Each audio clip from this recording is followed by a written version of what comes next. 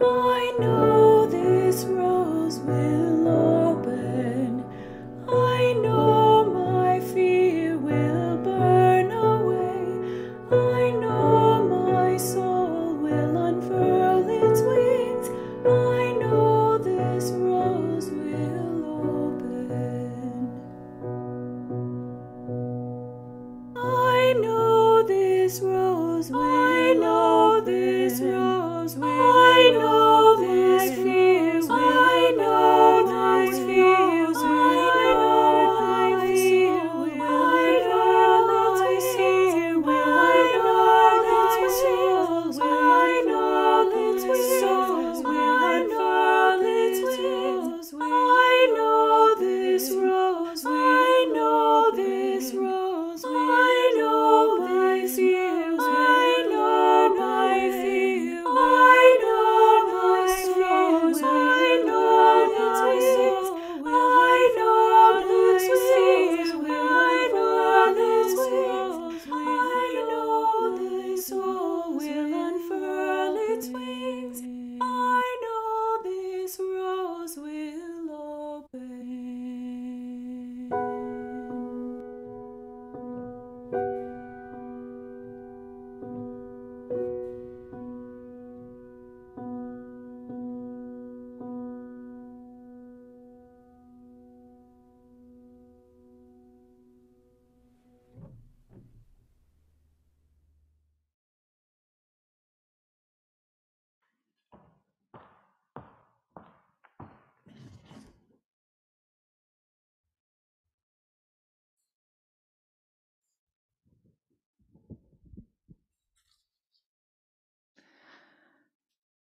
So I know some of you are so tired of this car metaphor. It is like the metaphor that never ends. There is something alive in it for us now. It is worth taking our time to work something. So I want to share something with you, a question that came up 2 weeks ago about why I don't want to get back into the car. And for those of you who weren't with us 2 weeks ago, this metaphor that Debbie alluded to is a story from the Reverend Dr. Rebecca Parker.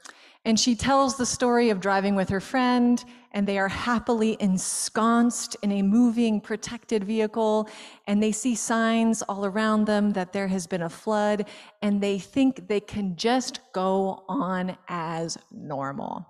So they just keep on their dirt road until they realize the flood is here, and it is now, and it is all around them, and they have to leave their car. And so they scurry up a hill and they sit beneath a fir tree, soaked. That is the end of her story. And so 2 weeks ago, I said to you that I am soaked. I'm totally soaked and I'm beneath the fir tree, and damn it, I'm not getting back in the car. Now, some of you have lots of different interpretations of what the car means to you, but for now, I want to tell you about what this car means to me and why I'm not getting back into it. Now, there is a book, Edward Humes, and he writes this book, Door to Door, The Magnificent, Maddening, Mysterious World of Transportation. And it's basically a takedown of the car. But I appreciate it. Here is his takedown of the car, if we're leaving the metaphor aside only briefly. Cars are symbols of our supposed autonomy.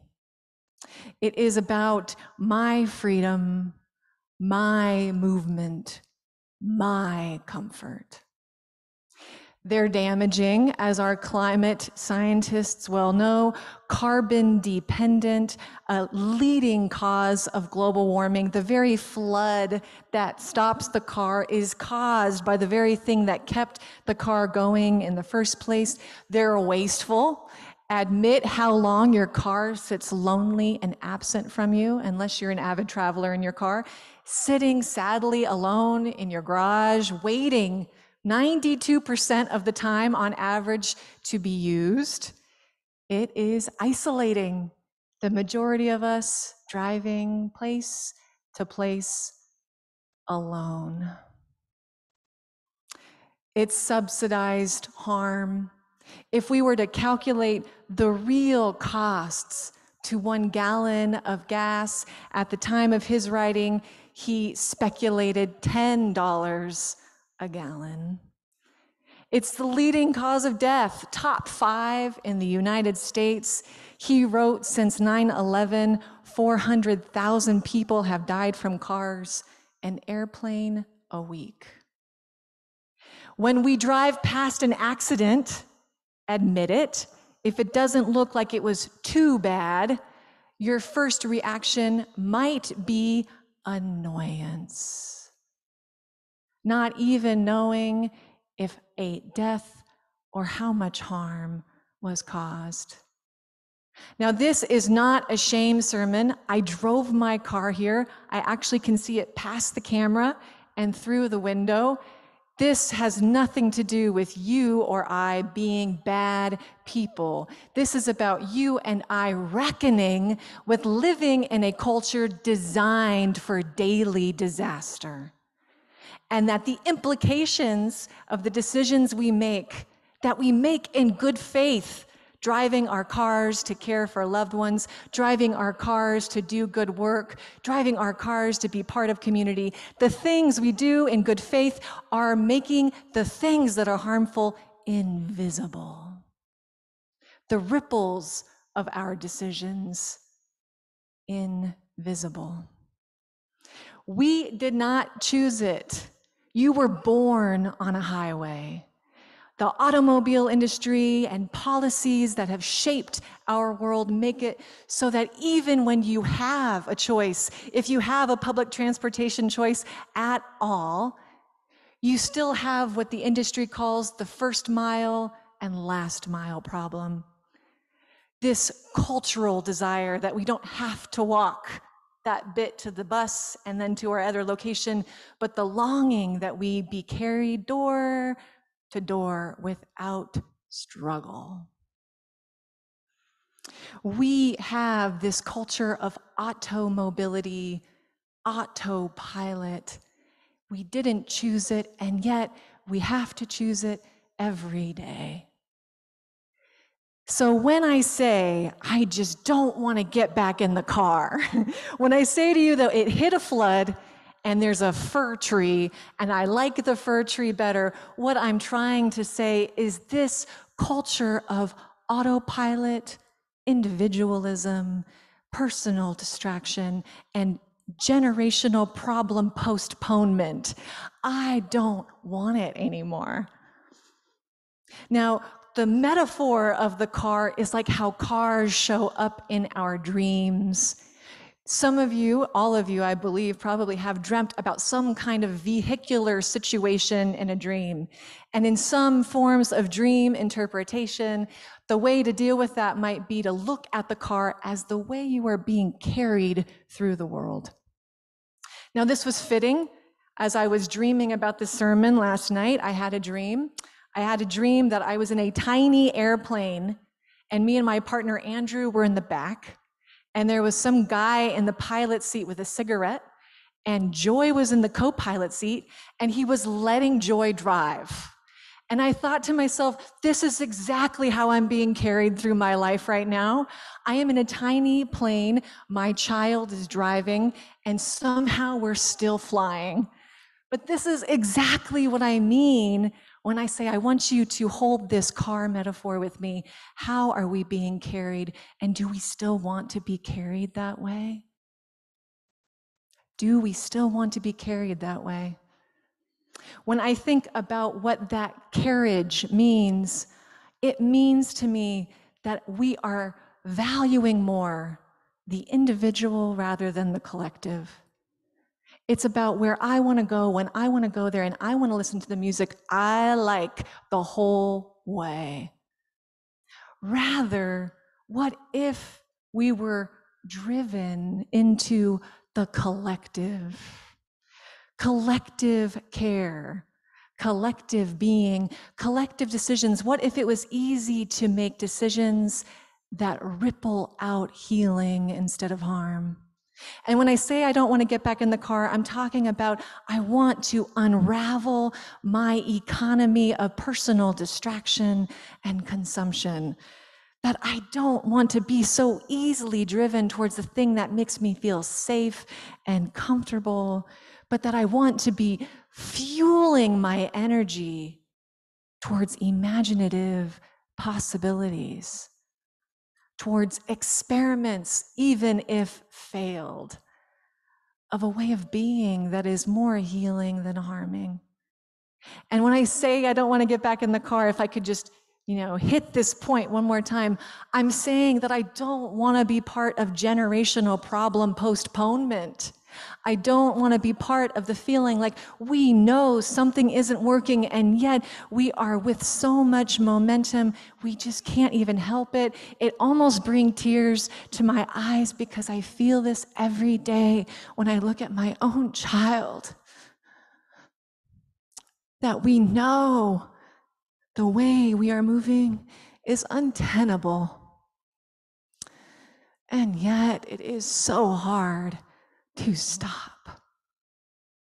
I ache to be part of generational healing inheritance, where we right now take our space and our money and our bodies and our wisdom, and we imagine unburdening our future. So when I say I don't want to get back in the car, I assume now that I will get a coffee mug at some point in the next week that says, don't worry, we won't make you, but maybe one of us will, and another one of you might be like, shotgun, because it's very, very hard. I don't mean to make this sound simple, but I do mean that we are at a position of possibility because a flood came and it stopped us in our tracks. Now, I ride the car very willingly, and for this example, I'm talking about our collective church car. Now, when me and Andrew first moved here, Andrew had never seen me as a minister, believe it or not. He'd seen me as a community organizer, as a facilitator. He saw me lead circles and grow gardens. But Sam, as minister in this kind of space, was new to him. Now, Drew is a great hype guy, if you know Drew. And so on the drive to my first sermon with you, he was gearing up for what he calls the Sam action. Now, in his previous life, the Sam action meant talking deeply about our feelings, and probably crying. Now, he was standing in the back of Beautiful Savior for my first Sunday with you, and he lovingly looked on with his very attractive hat, but beside the point. And at the end of it, I felt so overwhelmed with love for our community, and we were connecting. And it was that sermon, if you remember, do you remember the sermon about the earthquake? That we were to lean into the abyss together, not pushing it away or forcing it quickly, but leaning. Now, on the drive home, I was exhausted, emotionally, spiritually, socially, and I said what any minister says to their partner. I said, "Did you like it?" Now, there is one response to the question, "Did you like it?" But what I love about Drew is he almost never lies to me. He said, "Well, you didn't make them do anything." I said, "No, it's church. It's church. You don't make them do things." He's like, "Well, you didn't make them talk to each other about their feelings." I said, "Baby, no, it's church." He's like, "Well, they didn't move, interact. They didn't get in circles. They didn't build things. Do we just sit there?" Genuine questions. "Baby, it's church. Yes, you just sit there. The pews, they are nailed into the ground. Just sit there." He's like, "So church is where they come and sit and listen to you?" "Yeah, baby, it's church. Absolutely." But yes, I felt self-conscious because the way I know transformation, if I am honest with you, does not look like we always do on Sunday morning. And I could not imagine what he was asking of me, that church could be different. I myself knew the church car. I grew up in it, I'm trained in it, and I know it well. I got right in, started driving.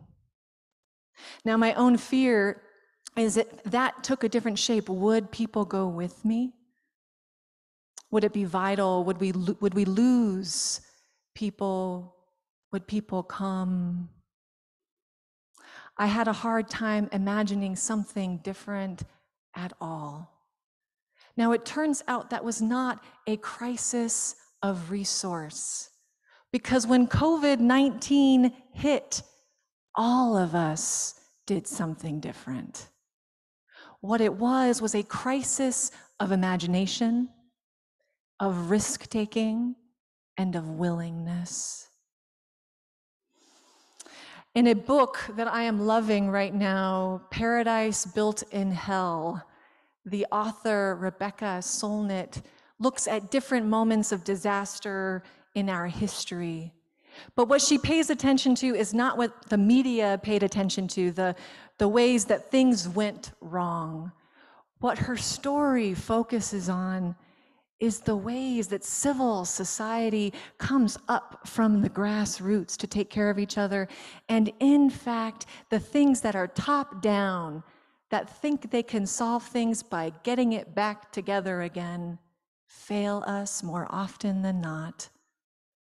She looks at 9/11 and Hurricane Katrina, and she tracks the relationships in which new ways of being grew in the midst of disaster. And her thesis is this: the disaster, not to be romanticized, is opportunity.